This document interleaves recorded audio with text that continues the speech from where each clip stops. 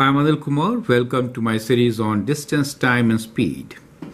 Here is question number 10. It is the last question of our top 10 questions on this topic. And I hope you have understood the topic in details. You can always pause the video, answer this question, and then look into my suggestions.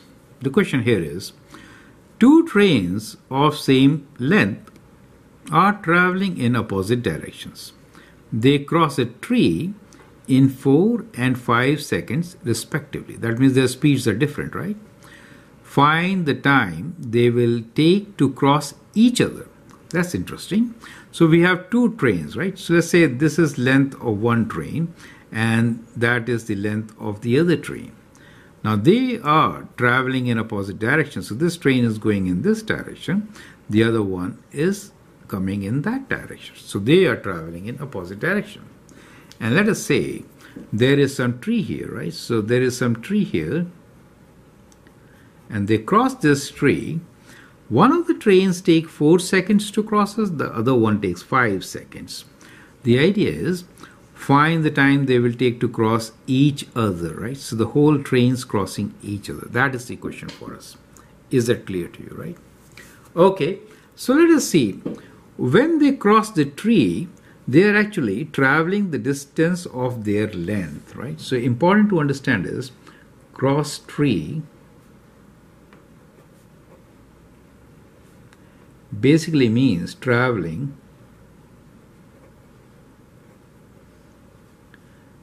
length of train. That is very important to understand, right? So let us say there's a two trains of same length, right? So let the length be L, right? So both the trains have length L. Okay. Now what is the speed? When the time taken for first one is 4, right? So the speed of one, let's say speed of one will be length over 4, correct? And the speed of the second train will be length over 5. And when we say find the time they will take to cross each other, so when they are crossing each other means what? That means total length or total distance will be how much?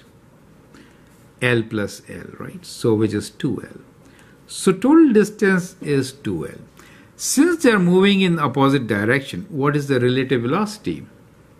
And relative velocity will be add these two speeds, speed 1 plus speed 2. Is that clear to you, right? So you have to add these speeds. And now it's very easy. Find the time they will take to cross. So time equals to distance over speed, right?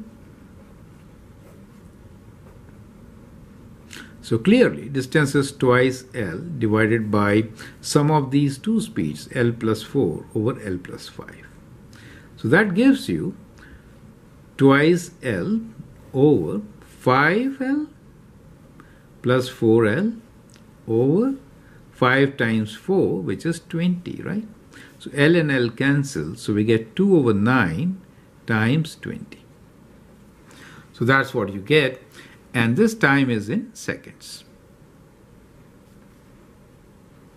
So we get 40 over 9 seconds.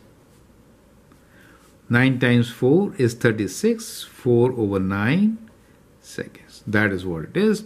You could approximate this to, let's say, 4 point, it'll be 4 right? 4 seconds. You could write like this also.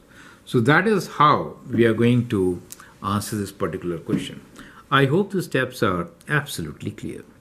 Feel free to write your comment, share your views, and if you like and subscribe to my videos, that'd be great.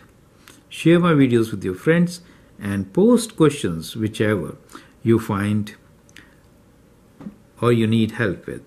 Thank you and all the best.